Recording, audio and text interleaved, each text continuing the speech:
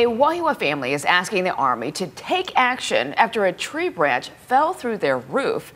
This happened on Wednesday morning at a home that is along the fence separating the residents from the East Range of Schofield Barracks. The branch punctured the ceiling of a bathroom that is used by two young boys who were thankfully in another part of the house at the time. So what do? We can't stay in our house because we don't know if these branches are going to keep falling. And it's already punctured through our bathroom, and that's my boys' bathroom, right next to their bedroom. Other neighbors say that branches have hit their homes in the past. In a statement, U.S. Army Garrison Hawaii says it's investigating the incident and they are looking at existing options to address the concerns about the tree and others along the East Range fence. If you're planning to visit Hawaii Volcanoes National Park in the next few weeks, just prepare for more traffic.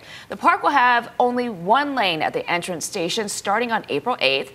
That's expected to last for at least 2 weeks as the park gets set for upcoming construction work. Competitive surfing in Oahu Public Schools, it's one step closer to reality. The Senate Ways and Means Committee advanced House Bill 500, which would provide funding for surfing as an interscholastic sport. Means a big step forward for the schools, for ILH and OIA. It means more kids will get involved, and it'll give the kids a pathway to, again, representing their school in a sport that they really love.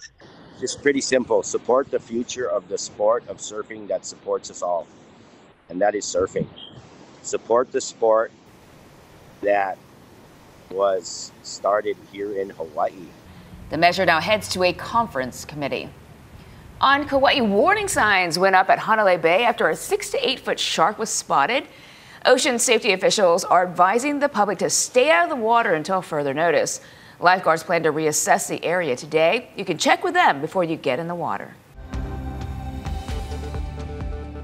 More of these morning and overnight showers favoring windward sides. It's a little damp for Oahu and Maui County this morning, not so much for the tips. So Friday is going to be pretty nice, but it is going to be windy in the afternoon. Those winds running 15 to 30 with some higher gusts. We're still expecting lots of afternoon sunshine after those morning showers dry up.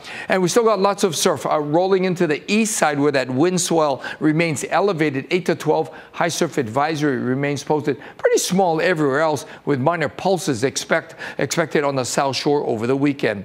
So again, it's going to be a windy weekend, but windiest conditions today. They'll slowly ease up, but still remain firm through Monday, and the next chance for more significant rainfall coming between Wednesday night and Thursday. This See It Now digital news brief is sponsored by Long's Drugs, bringing our heart to every moment of your health.